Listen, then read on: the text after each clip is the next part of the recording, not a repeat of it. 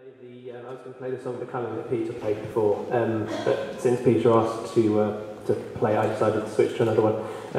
Obvious reasons I was going to play the other one. Yeah, Robert's a musical hero of mine as much as Nick, really, and it was a pleasure to meet him. As Peter said, you can't really understate the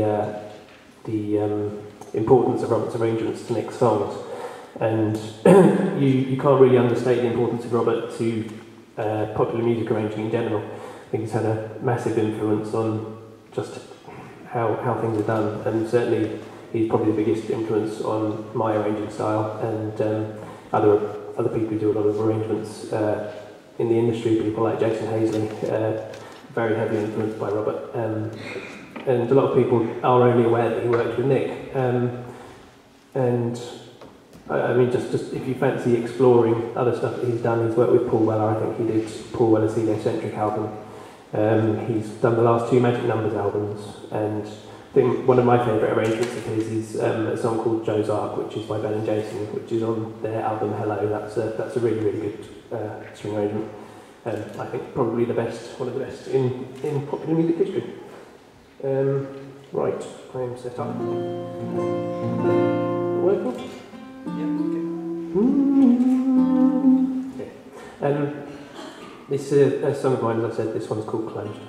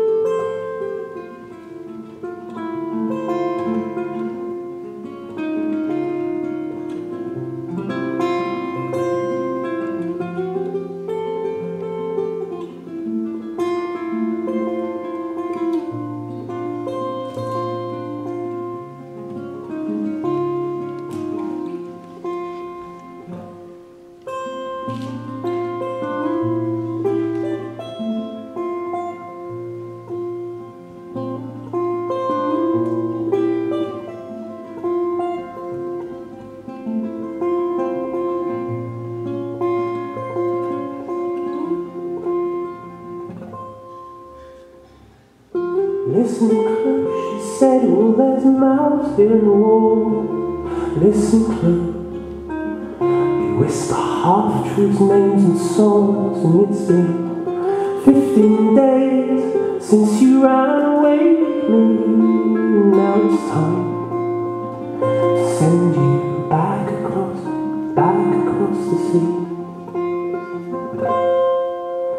And hold me close, she said, oh, there's shapes in the dark, moving close.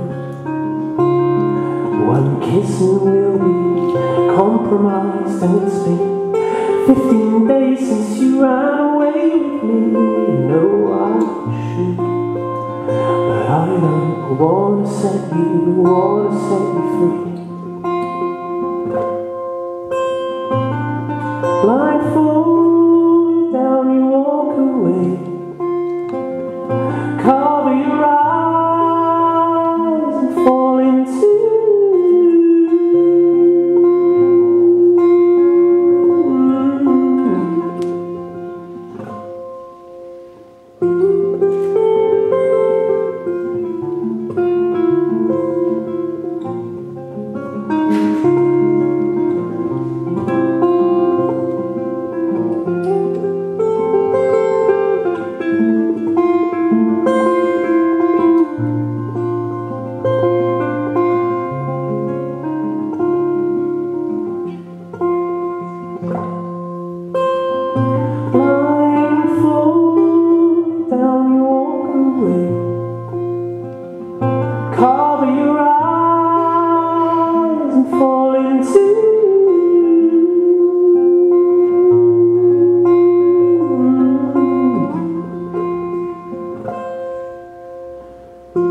always close, she said, and you can't get back again.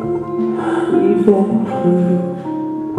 Don't be polarised or atomized, and it's been 15 days since you crumbled.